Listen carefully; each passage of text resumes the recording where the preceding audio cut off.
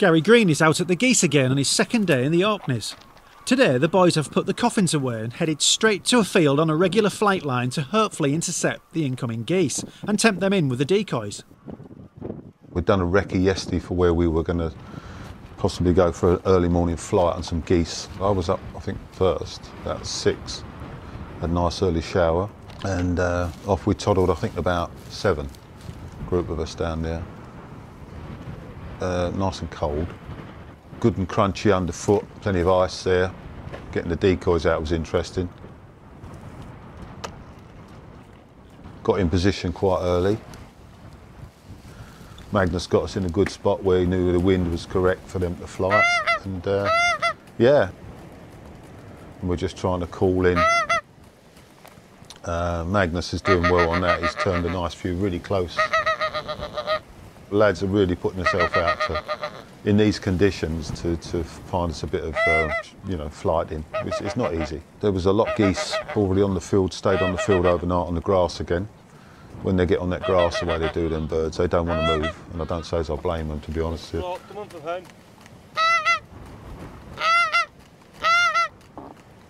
But a lot of geese flying in off the sea, which was interesting.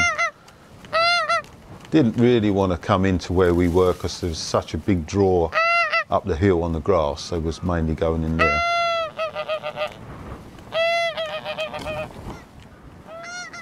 Unfortunately, the rough weather appears to have taken its effect on the bird's usual flight pattern.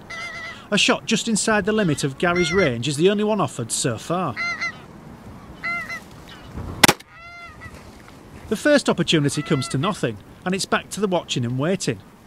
And as the day gets lighter, their cover is only becoming less effective, so Gary and Magnus thicken it up with some reeds, forming a much more effective makeshift hide.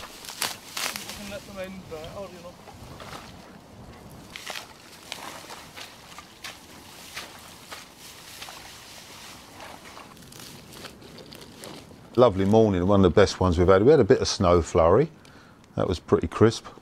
The visibility was good though, you could see it was in a good spot in the drain down there. But raw, very raw, not for everyone I should think, but I knew we weren't going to be forever down there. It's nice to think coming back to a nice warm dry place and good breakfast. It's interesting the way the weather changes so quick here at the minute. We're up and down the country, I know we're all having storms and gales and that, but here it just can be like really comfortable one minute and then just completely almost like Arctic conditions the next. I did quite a bit of exercise. I was a bit crouched in there against that fence. Got a bit damp, a bit tight, so just had a bit of a workout, different things, silly things I do just to keep warm, and that stayed with me. Then I was okay. I didn't get cold again really, apart from the soggy feet. But you're going to get that. That's how it is out there. Yeah, on the front. The first one was reasonable. That was, I don't know, about 40 yards, like a pigeon shot almost. That was okay. That's down as well. Well done. Nice one. That's a bit of range. Yeah, that's it. Well done. The other one's just back here. That's the first goose of the morning in the bag, thanks to some smart work from Gary, not to mention from the dog. And the dog worked exceptionally well. Felt a bit guilty about putting him out for a few.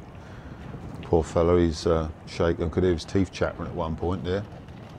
But no, he done a good job, old buddy.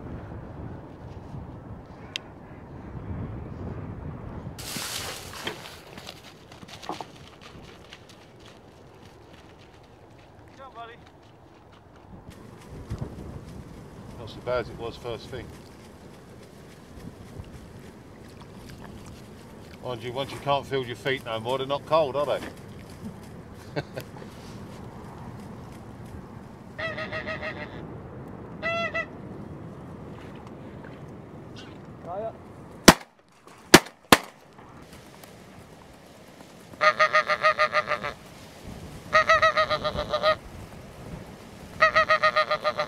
As the day warms up, the geese are starting to show more interest in the deeks. Then Gary gets a golden opportunity.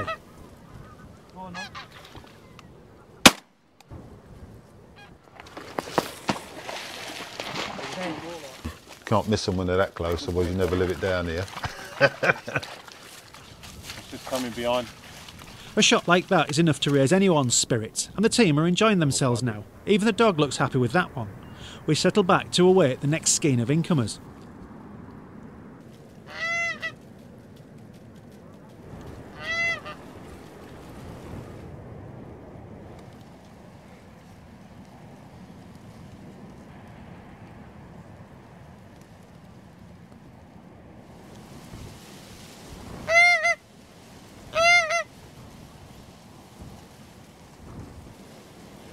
It's been a stop-start morning, with many geese opting to camp out on the grass fields instead of coming in to a tempting feed. But some persistent calling does draw in another bird. Single behind you.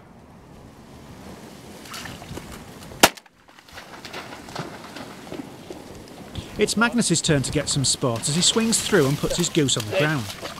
As Gary reflects, geese can be tricky flyers, and simply getting one overhead is no guarantee you'll be able to shoot it.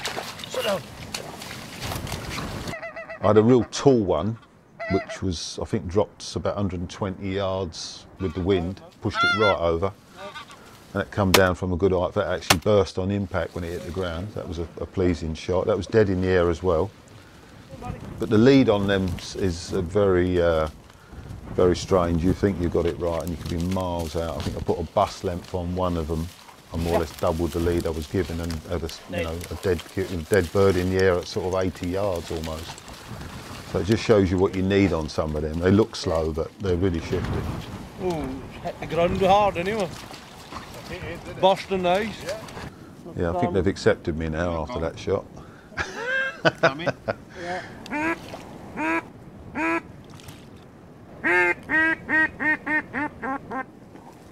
Dropping in.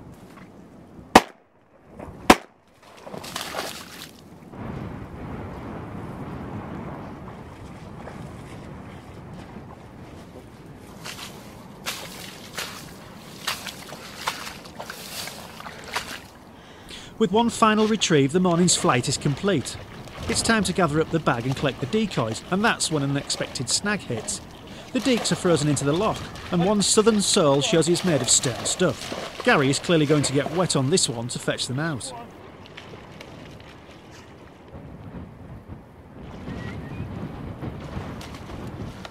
But I've got a real double booty at the end when I had to go and break the ice out so we can get the line out from the decoys that had frozen right in, but we weren't going to get the line out, and the decoys are far too valuable. The water's not deep, it's not dangerous there, so I just took my time, and I was a bit damp in the boots anyway, so just busted some ice out so we can get our stuff back. Got a booty now. Or two. See how thick geese is. With the decoys freed, and thankfully not too worse for wear, we can finally pack up and head back to the welcome warmth at base camp. They're not looking good because they're all iced up with splashing on them.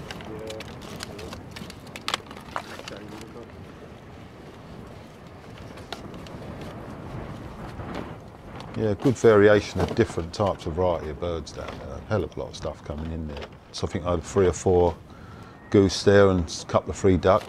And there was a couple of snipe shot as well, but not by me, but it was nice to see them as well.